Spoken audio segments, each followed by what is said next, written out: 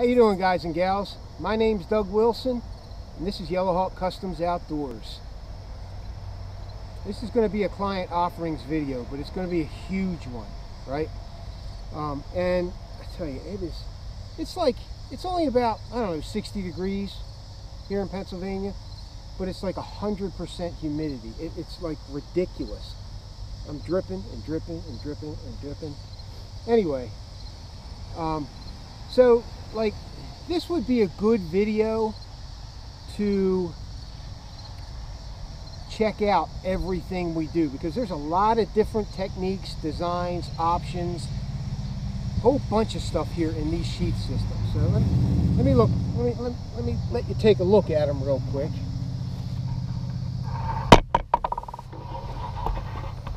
All right, I'm going to go from left to right. Just going to let you look at them, then I'll talk about each one.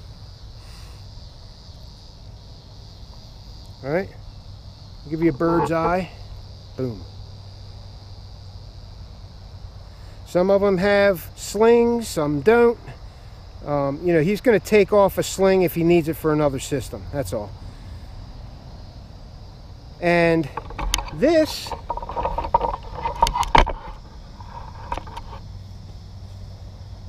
is for a client in the Philippines. He ordered all these, right? For all these different knives. And if you're watching, I don't like to say names anymore, some people get upset. If you're watching and there's anything missing off of one of these sheath systems, you can let me know about it, but they're going to get double checked before they leave for California, okay? So that's where they're going first, and then from California they're being shipped to the Philippines, or he might be going to pick them up. I don't know, something like that. Okay, so you guys stick around, and I'll go through all these sheath systems. We'll be right back.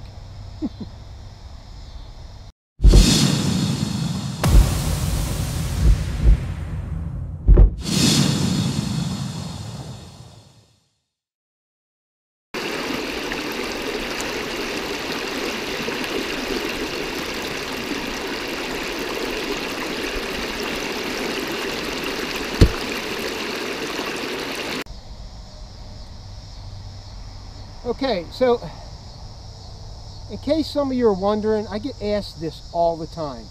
What knife do you have around your neck, right? This is a Mike Wallace from Wallace Edged Tools field mouse. And these just happen to be my favorite scale configuration. G10, CPM 154, so it won't rust.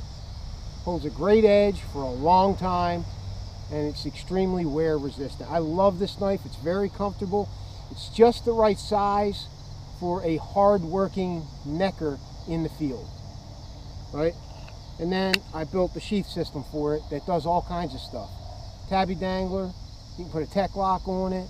You can wear it IWB, you know, in the waistband with a ulti clip or whatever, right? Okay, so that's out of the way, and I'm still sweating. It's terrible. I got this thing going on. Tell me if any of you guys have experienced this. Every few minutes, I smell something. But it's got to be in my head. You know how like your brain allows you to smell something sometimes? Like some neurons, there it is, right there. Oh my God. And I don't know what it is, right? It's vaguely familiar though. It makes me think of something, but I can't think of what it is. It's weird. So it might be a medication I'm on, I don't know. Anyway, any of you guys ever have that happen? Weird smells without any actual smells around? Okay, so first sheath system, okay? The knife, I hope I get it right, okay? The knife is a LT Wright Next Gen with a convex grind, okay? Convex grind, looks like, I don't know, A2, maybe 01. 1/8 inch thick, Beautiful knife. Micarta scales, just the right size for an EDC bushcrafter, right? So he bought one of these, and I tell you, a couple of these knives I purchased for him, right? And then I'm just going to bill him for them. And some of them, I got this thermocell going right now, right? And it works well because down here there's usually a lot of mosquitoes, and they were biting me up before, but they're not now. So anyway, that one's in my kayaking video. Check it out, right? It's a thermocell. You can buy them at Kmart. They work really well, and they're light. I mean, the thing only weighs a few ounces. So here's the sheath system: Cryptek Mandrake and OD carbon fiber, OD green carbon fiber. Okay, there's the front. You guys know all the options by now. Fine diamond rod sharpener, ferro rod on the front, tabby dangler with a strong shore up plate, right? It's like 3 layers thick right here. You break this, I'm in trouble, right? Tech lock on the back, you know, and several different carries. There's like 4 or 5 different carries in this system right here, and we give you a lot of carry options in one sheath. You know, most guys give you 1 or 2. We like to build as many as we can into it, especially if you ask for it. All right, so there's that one. Okay, give you a good look at it again. Cryptek Mandrake and OD green carbon fiber. It's starting to get dark out here, so I got to hurry up a little bit. Okay, some nice Herman oak leather that we tool and skive, and sometimes we even dye it ourselves. Okay, next system. Okay, this knife is the Bravo Survivor, the Bark River Bravo Survivor. Beautiful knife, right? If I was going to carry a big knife, it'd be something like this, right? A2 tool steel. It's a beautiful knife, you know, well balanced, right? I'm supposed to say that, right? Well balanced. So here's the front of it. This is baldric carry. This one's in baldric carry, and tabby dangler, and molly lock, and tech lock carry. So, like, I don't know, 6 different carries in this one sheath. 6. I challenge anybody to come up with more carry systems in one sheath. I challenge you guys, other sheath makers, I challenge you. Come up with more than 6 in one sheath system consistently. I challenge you. Friendly challenge. There it is. Okay. It's got a SC tool pouch on the front, SC accessory pouch. This one actually has a tin in it. Most of them do, right? Most of them we keep the tin in there. Some of them don't come with tins, but these do. Then he's got the Phoenix E05 E12. Phoenix E12 tactical light assembly. Phoenix E12, and all I'm doing is lightly pressing the detent button in the back, and then when you want to turn it off, you press it all the way. Boom, done, right? You can use it in, you know, these are all left-handed. All these sheaths are left-handed. We don't make them that often, but these are all left-handed for the same guy. So in baldric carry, all he's got to do is point that beam where he wants it to go. If he wants to wear it in tabby dangler, all he's got to do is turn it around, put it in the other way, and he's got a tabby dangler versatility there. And then you can also take it out and use it as a handheld flashlight, right? It's got shock cord retention. It's in there very securely. Now, there should be a fine diamond rod sharpener here, okay? There's got to be a reason why we took it out. So Zach might have taken it out, I don't know. But I have to remember to put one in there before it leaves. There's those smells again. Boy, that is really weird. And it's a really sick smell. So there it is, right? This one has a Baldric sling. He opted for a couple of them. And the Baldric slings are made by Beachin Tactical at the Prepper's Bunker. Jacob Peterson, Beachin Tactical.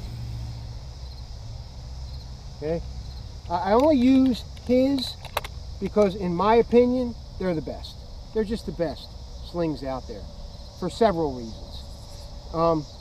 Okay, next one. This is Tops Kukri 7.0. Tops Kukri 7.0.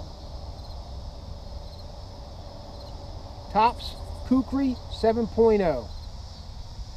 This thing's a beast, right? And I'll reiterate, when you put a big knife into any sheath, including Kydex, right, you have to be careful not to cock it one way or another, because if you slice that Kydex, it's gonna create a slice there, right? And the next time you might slice it again and again, and then eventually you're gonna cut through it, right? So be careful with especially big knives, okay?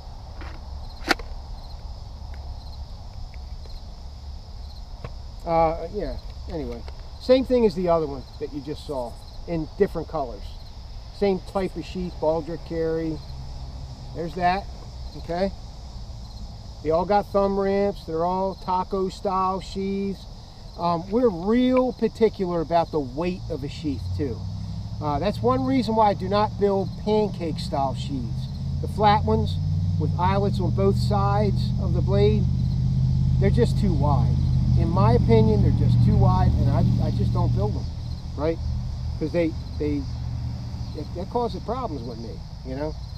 I want a sheath system to be as light as it can be, and tacos fit the bill, all right? So I've been making them forever.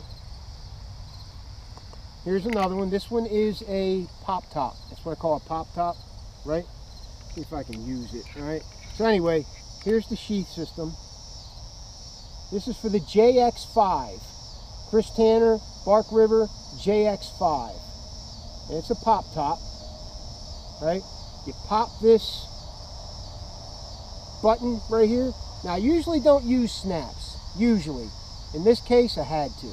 Well, I didn't have to, but it helps hold it in, right?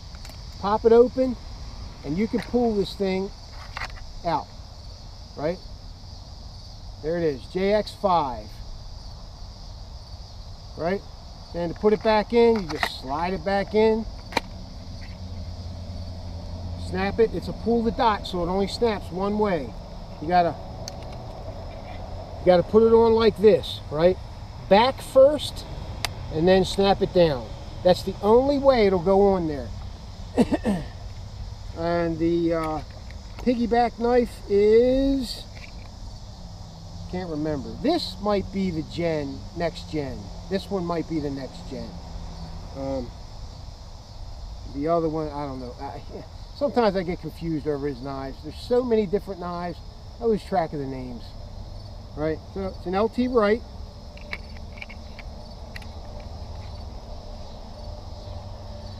On the front, it's got a Phoenix E12 tactical hawk light, ferro rod, Baldric system, 2 molly locks on the back, and they're kind of canted, right, inward. So it just kind of, that's the way they lay, you know what I mean? Because I follow the lines of the sheath when I put molly locks on, so it kind of looks cool that way, I think. All right, so there's the back of it. Fine diamond rod sharpener on the side. This is Crazy Cam or something. Hex Cam, Super, something, I don't remember. Super Hex Cam, that's what I call it, right? Super Hex Cam. Comes in 3 different color patterns, okay? And then a Beachin tactical sling for this one. Okay, so there's that one. This is the mash axe, right? The BK4 mash axe. Machete axe, mash axe. Mash axe. Mash axe. Right? That's the knife. if I'm not mistaken, I purchased this, and he's just going to reimburse me. You know, he's in the Philippines, so I make some allowances for people who are overseas and stuff like that. Because sometimes they can't get this stuff, right? So that's the accessory pouch on the front, Baldric carry. Got a tabby D ring. It's not a tabby dangler, it's just a tabby D ring, right? That you clip Baldric sling into. The reason why it's all the way up here, most guys put them right here, the loops.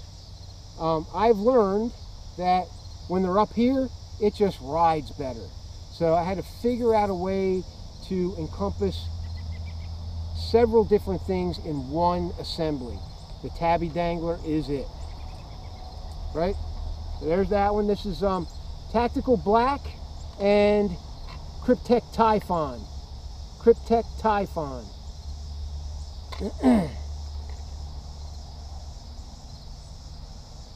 There it is. There is a tin in this pouch too. There's that.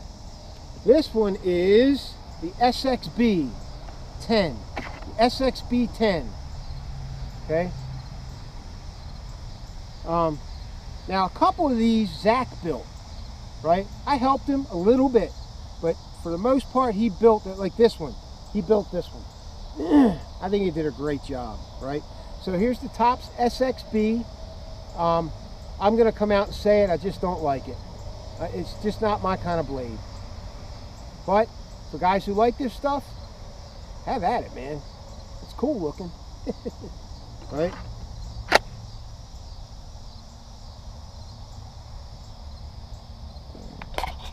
I call this dirty red, and the main sheath is black brick pattern. That black tactical brick pattern. These, I tell you, this pattern is what the Spec Ops guys go for a lot, right? As soon as I show it to them, they're like, yeah, that's what I want. That is badass, right? So they love it. Okay, so there's that. There's the back, right? And then Patriot. This is a LT Wright Patriot.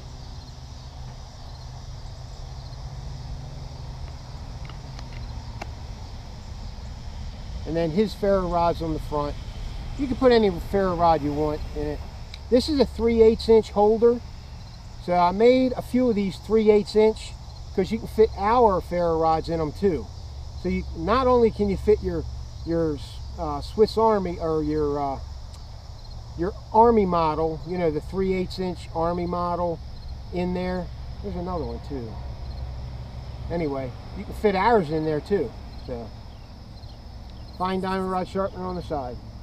You see the holes on this one real clearly on the side for a molly lock.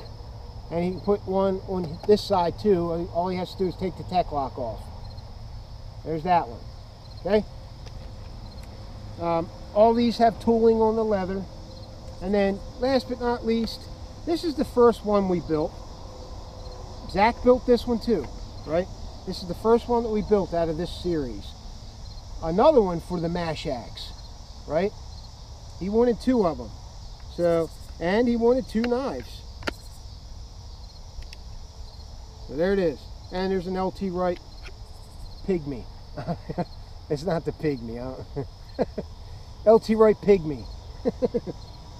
All right. This is also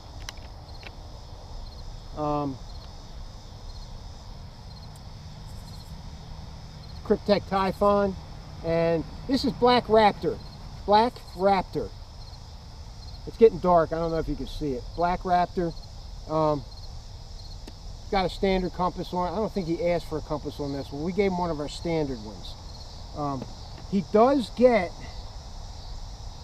on a couple of these, he does get Sunto compasses, but I was out of them, and we just got them in today, so I'll be outfitting them before they go. That's it. You guys want to hear retention, don't you? So let's just pick one for retention, right? Right? Ready? Oh, that is badass. Listen, that's tough. That is tough. See what we got with this one. This is the SXB. Bam, right? Let's see if we can, let me pull it out. I just want to get it to where I can. That's terrible. That's just badass. Here's another one. There's that smell again. I just don't understand it. Right?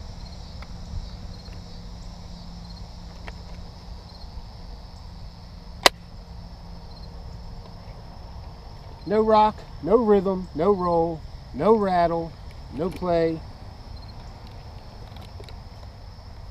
We really do have a different way of molding the sheath to the knife that allows us to get them really snug, right?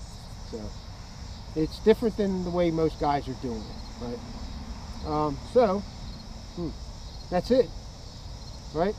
These are going. Let me back it up, show it to you again. One last look. Pick up this. No mosquitoes. I'm really impressed with that thing. Really impressed. This is Multicam 093 Multicam. This is Kryptek Highlander Coyote Brown. And the rest of them, you know, I already said what they are, right? We got black and Kryptek Typhon, black Raptor and Kryptek Typhon, black brick and dirty red. That's a special color. I have to order it special, right? Most of the supply houses do not have it. I have to get it from somebody else. All right, so there it is. All right, guys. Let me put this tripod back down. I gotta find a different way of doing this. Alright, anyway guys, this is Doug Wilson, Yellow Hawk Customs, outdoors, because we're outdoors right now, right? Right. See ya! Now I want to kind of stick something in here in this video. When you're looking at our website or you see any of our sheath systems, and they're sheath systems. Everything works together as a system with the knife. And basically it just increases your capabilities in the field, right? You got fire tinder, you got a light, you got a tin, you got a pouch, you got a compass, all kinds of stuff. You got a diamond rod, you got a strop, right? All the tabby danglers, take them off, use them as a strop. It's leather, right? They work well. Put some compound on them, use it as a strop, put it back on. Now that's if you really need it, right? I carry, you know, strops out into the field with me. Just pieces of leather with compound on them. And a diamond rod sharpener, just like you see on the sheath systems. And that's what I use to sharpen my knives in the field. Most of the time I just strop them. Sometimes that diamond rod comes off of there, and I put a little bit of bite on it, and then I polish it off, right? And I get hair popping results. So not hard, just needs practice a little, that's all. All right, so any one of these sheath systems can be built for your knife, right? As long as it's around the same size as the knife you see in the sheath. But even if it's not, we can modify it. Now you wouldn't put a 5-inch blade in one of those big behemoths, right? You just wouldn't do it. So you got to use your head here and just say, you know, I got a 5-inch blade. I'm not going to be able to he's not going to be able to build that exact system that he's got a 9-inch blade in right now, because my blade's not long enough, right? All right, guys, that's it. Thanks. Thanks again. See you. Bye.